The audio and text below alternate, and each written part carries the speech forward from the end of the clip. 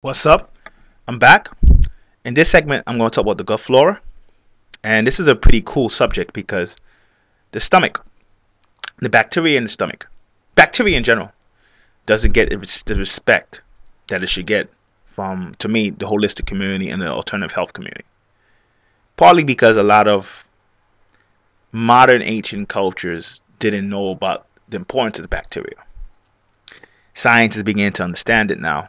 And it's going to probably cause more change than people think. Because the stomach, largely, because most of the bacteria in your body is in your stomach. In fact, you have 150 trillion cells in your body. 150 billion, I'm sorry. 150 billion cells in your body. And you have basically 100 billion of them are bacteria and 50 billion are human cells. So actually, it might be even more, but basically the bacteria cells double the human cells. And that's important because what science has started to discover is that there's a symbiotic relationship between humans and bacteria. So when you look at it, somebody is a human has a lot of life forms in it. Because there's different types of bacteria. So sometimes when people hear bacteria, they don't really realize you could have over 500 species, different species in your stomach alone. So it's not as simple as just saying bacteria. They're diverse, different types of bacteria. And a long time, the more I would say the more the ancients of a longer period of time, right, from further back, they used to look at the stomach as a second brain. The stomach actually has its own central nervous system. It's like the only organ that does that, has that, obviously, besides the one in between the brain and the spine. Why? Because in a sense, the brain is the second stomach, and that's the important thing to understand. In a way, sometimes the brain is the stomach that the stomach. I'm sorry, is the brain that you have complete control of. So you may say, what do you mean by complete control of? Well, the difference would be is that for the most part, you don't really understand that. Like with the brain, there's things going on in your subconscious brain. You can't control that. It picks up things that you don't even know. You dream, you sleep. It kind of goes back and forth in that sense. There's a lot of things dealing with your brain that you don't even, because you only use 10 to 15% of it. There are a lot of things about the brain you can't really understand. But the brain and the stomach is the brain you control completely. And it's very important because the brain, the stomach, and the mind sort of act like yin and yang. The stomach actually manifests what the mind wants. And in a sense, if you don't have a healthy stomach, you can't manifest what your mind wants. That's why your solar plex, in a sense, is the chakra of manifestation, power, personal power. If it's weak, you can't manifest even in your magic. Very important. So when you start to look at the reason why I like the concept of the gut flora or the bacteria in your stomach, because it actually starts to give you a link to an important metaphysical concept in alchemy. The bacteria in your stomach is very important. I'm not going to talk about that here. But it actually, if you start to do your homework, it actually links up to much higher principles. But even in the beginning, when you're just talking about it for health, it's crucial. Because in a sense, what basically happens is that when you look at it, because you have different types of bacteria, you need a diverse type of diet. So in a lot of ways, sometimes when you see people fighting about the vegans versus vegetarians versus meat eaters, they're coming from the concept of not understanding the gut flora or the bacteria in your stomach and the diverse bacteria in your stomach. Good example. Even myself. Here's a perfect example of not understanding how bacteria works.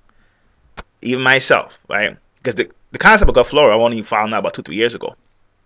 Milk. Milk is terrible, right? That's what you've been told. I've said it. I said cows don't, we're the only people who drink milk from a cow. I said that on video.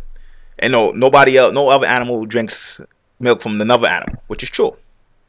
But what people don't realize is, in raw cow milk, right, it actually has bacteria in raw cow milk that can help you digest lactose.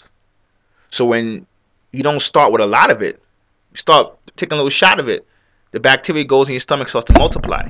Then eventually you could actually drink more of that raw cow milk. And all of a sudden, when we start saying lactose intolerant, milk gives people leaky stomachs, so milk is not good. All of a sudden, you see the person can digest milk. And then you see raw milk. Raw cow milk actually has nutrients that we can use. Now, am I telling people to go out and drink milk? No, because at least in the States, I don't even think you could buy raw cow milk in the store. So the milk you're gonna get in the store is pasteurized. They cook it. So when they cook it, the enzymes that helps you digest lactose is gone. So when you drink it, you're still drinking lactose, but you don't have the enzymes to digest the lactose, especially if you're Asian or black. So then what happens?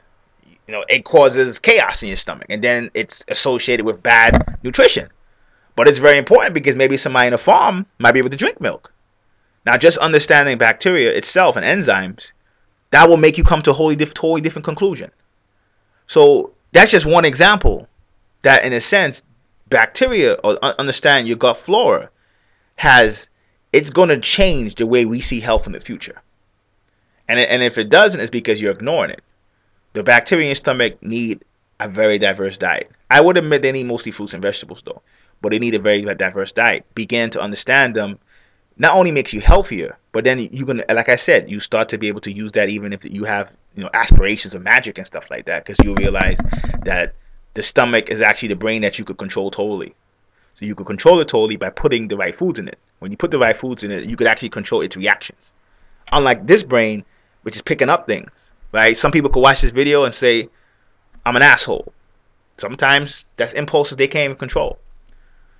This part, until it takes years to control that, the stomach you control right away. The stomach and the brain are literally yin and yang. They work together, with the heart being the mediating principle. The heart and lungs being the mediating principle between the two. So understanding gut flora is extremely important, because it not only will help your health, it will start to help you understand the life form of bacteria. Bacteria, in a sense, have been on the planet for a long time. And the older shamanistic traditions, or animist traditions, the elders of the planet are actually bacteria. They tap into the Earth's magnetic grid. When you tap into bacteria, you tap into the Earth. That's the real secret. When you got that feeling in your gut, it's because this can't process it, so it sends a signal to the second brain. When it sends a signal to the second brain, you process it, and then you get that bad feeling in your gut. Sometimes that could be a radio signal from the Earth itself. So understand bacteria is crucial in terms of taking back your health and eventually practicing metaphysics at the highest possible level.